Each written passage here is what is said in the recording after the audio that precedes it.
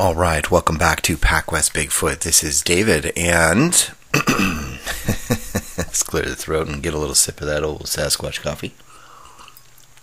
I want to say thank you guys very much for being here, and as I said, or I'm going to say on Monday during an interview, I'm going to go ahead and switch up the announcements of each monthly winner from PacWestBigfoot.com for something free, right around the 10th or 11th of every single month. So pay attention to your email.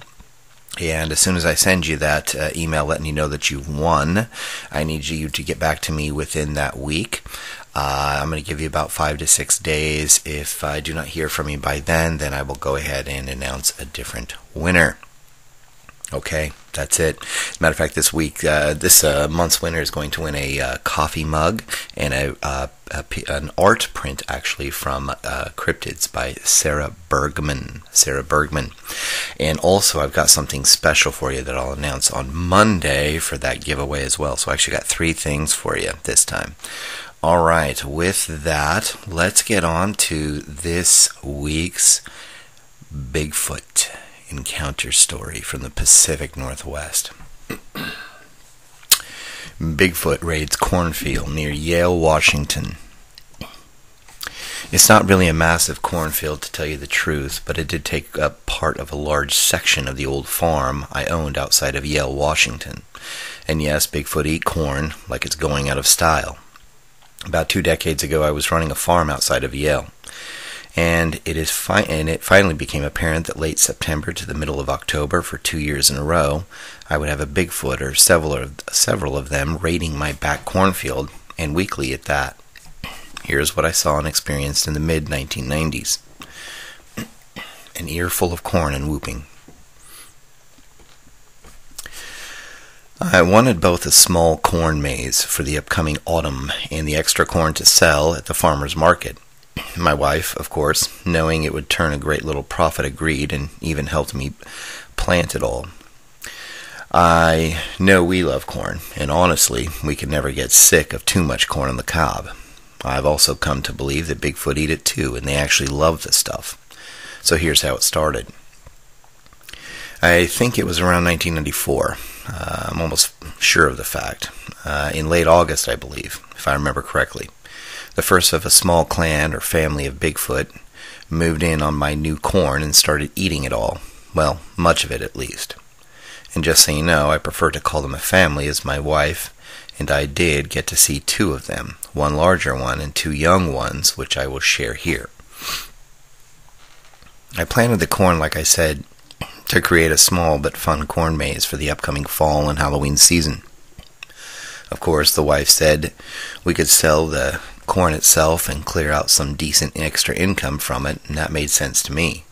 So the corn maze would be free to run through, and the corn would go for the going rate out front and down at the farmer's market on Saturday mornings. We had pumpkins too, not a ton of them, but enough to generate a pretty decent income for the rest of the winter in combination with the corn. I know today, years later, after selling the place, the farm is not a farm anymore, just a bigger, nicer home on a ton of property. Even when we owned it, it was more of a hobby farm than anything else. My wife is a dentist and does very well with her practice, and even back then, I wanted to have a hobby farm and contribute to the family income, and boy did it work. But I started noticing my corn being raided.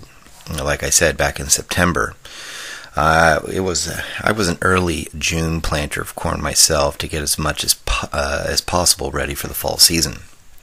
I found the stalks themselves were okay, but several ears of corn were left strewn all over the place, and mostly around the backside of the area where the forest practically butted up against the field itself.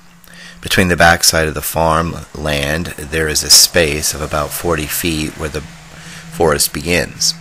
There are some or a few other farms around, but for the most part, it is forest or clear-cut past the old farm even today.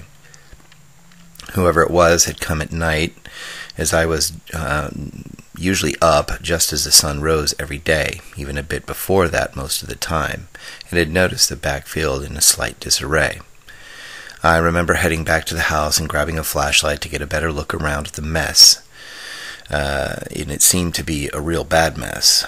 On returning, I was right. Half-eaten corn was strewed about, and some stalks were even bent over, and a few unfortunately broke. I looked around for deer track, or bear for that matter. What I found was not only shocking, it was all over the place. Footprints, bear footprints, ran here and there throughout the back part of the cornfield. They were not large. Well, the first ones I would see that morning at least were rather normal in size, actually. It took me a few to figure out where they came from, as there were so many I could not tell at first. But after a few minutes of chasing ghostly footprints, I stepped off into the grass just on the other side of the dirt and field and followed impressions in the grass to the edge of the forest. I was not going in there, even though at that point I'd figured it was just a bunch of teenagers stealing from me.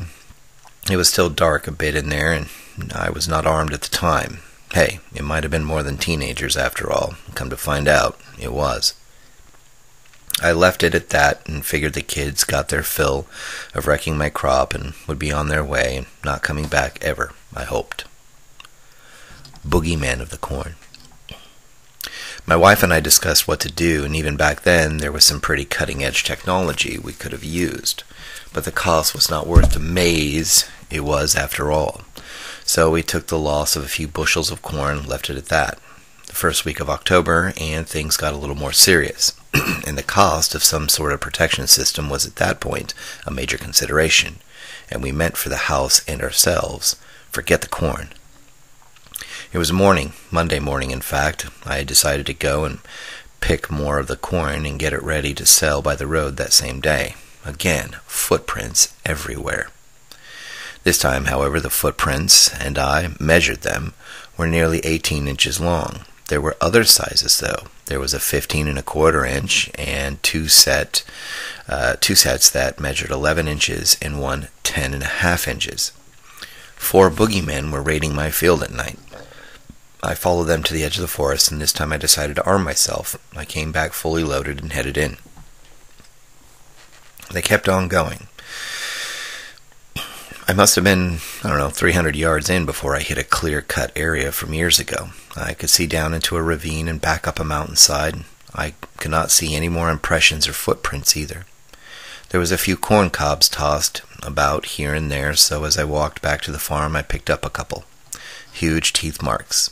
It had to be by looking at how they were literally bitten in half, and some of the wide marks that were left behind. I was starting to think I was not dealing with people, but actually with what, for me, was up to that point a legend in an old obscure film. My mind kept saying Bigfoot. My wife thought I was nuts at first, but even after she saw the footprint, she too became concerned we were dealing with something other than people. Of course, she being a dentist is reason enough to keep the experience to ourselves at that time. And even now, this is about as much about the experience we will ever say publicly. But my wife and I worried about these night visitors and wondered what in the world we could do about them, if we could do anything at all for that matter. 2 really hairy kids. A few days later, and I decided to get some reading done about Bigfoot. Well, what I could get my hands on at the time that was not some nickel-and-dime store novel, that is. It only took half a day to finish the book, by the way. There's much more information out here today, I noticed, and that would have been nice back then. But the day after finishing the book, I decided to play Scarecrow. Okay, not Scarecrow, more like First Blood. I hid myself in the backfield to see what or who is exactly was taking my profits. I only had to wait until the sun almost set that first evening. I could still see really well where I was. I climbed up a large tree about 25 yards away from the backfield, and while I thought I was out of sight, I was not completely out of the way. I heard fast approaching footsteps from behind me, and that is when I turned slightly, enough to notice 2 small children, all dressed in black, running right below me and into the rows of corn. As my eyes adjusted to the little light, little light on the subjects, I noticed they were not wearing all black. In fact, hair. It was hair. They were covered in thick black hair. My heart at that moment ended up in my throat, and I thought I was going to pass out after a second or so. But I hung in there, gathered my wits, and caught my breath, and continued watching them.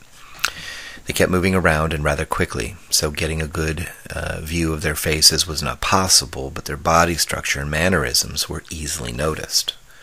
Their arms were like many reports I read, have in fact stated, longer in proportion to their body, or to a human body. They were long, almost 4 to 5 inches at least past their knees. From time to time, when they were still at least, they would go to all fours like giant chimpanzees. Like I said, the hair was practically jet black, except one of them. The smaller one seemed to have a small light gray streak of hair running down its neck to middle back. Other than that, they were jet black in color for sure. I could see that they were at least 4 to 4.5 feet tall at most, the larger one being barely a few inches taller than the other. Their hands seemed pretty large as they grabbed more of my corn and bit them in half, eating them. Apparently they were picky too. Some they would pick, look at it as they turned it in their hands quickly, and tossing some and eating others. I watched for at least what seemed a minute or so, as they weaved in and out of sight in the rows of corn. But seconds later, fear would take place of the amazement and awe I was feeling at that particular moment. Tall, hairy beast. This one too seemed to glide as it stepped out of the woods. From out of nowhere, almost, a giant hairy monster now stood on the edge of the cornfield straight ahead of me, about 35 yards to 40 yards away. Tall, hairy, and I could tell a massive body that just screamed out monster. Personally, I was surprised none of them had taken notice of me up to that point, but then again, I was in such awe and fear in the moment that I could not move if I had to. I was literally frozen in fear. Okay, maybe if I felt threatened I could have, but at that moment, I simply could not move an inch. Fear, however, well, I was feeling fear at that moment. I saw what looked like a large monkey-like creature step out of the dark and into the late, faint light of dusk. The awe I was feeling of the little ones was gone, literally gone. Fear took its place. I watched as she, and you could tell by the breaths it was a she, started mumbling and motioning with her hand and lanky arms and hands at them as if she was telling them, "Enough. It is time to go." The younger ones immediately stopped what they were doing. Then, at a rather fast pace, they glided with that weird walk right past her and into the trees. The female Bigfoot then looked around her and then stepped backwards a few steps into the trees, turned and disappeared herself. As if I was holding my breath for minutes, I let out what was in my lungs, I remember, as well as swallowing my heart that felt lodged in my throat still. I had still not moved, and that was a real blessing, because all of a sudden I held my breath again, and this time my heart sank deep into my gut when I heard footsteps to the left of me. I thought the fourth Bigfoot, or the footprints I'd encountered before, was now heading right for me, and judging how tall the female was, well, I was in a pretty dangerous spot. Simply put, like it could reach up, grab me, break me in half, and eat me too, like the corn. I did not want to, but I looked back as the steps were so close I knew they were right behind me. It was my wife. Selling the farm. It was the most thrilling and scary event in my life to watch these things, how they moved, how massive the female was, and how powerful it looked. Just scary. My wife said she caught a visual of the young ones as they walked off, but missed the large female, her mother. It also freaked her out to no end, thus the reason to sell the place ASAP. My wife still loves the country and would still today live outside a small town, but not there, not on the old farm. After the second year in a row, when we spotted the things again, well, that was it for her. As thrilling and scary as it was to see such animals, I was not all that against moving either. Since then, I have read a lot about these things, and have to say I'm looking forward to getting out in the field, as they say. However, when I retire in a few years from now, I'll make sure I'm careful. I'm still a little hesitant about doing some research. Once you see one, or several in my case, you know what it means to be a little fearful and scared of them. They are massive and move like lightning. In the end, you are not hunting Bigfoot. You may do research, but the hunting is what they do, not you. Thank you.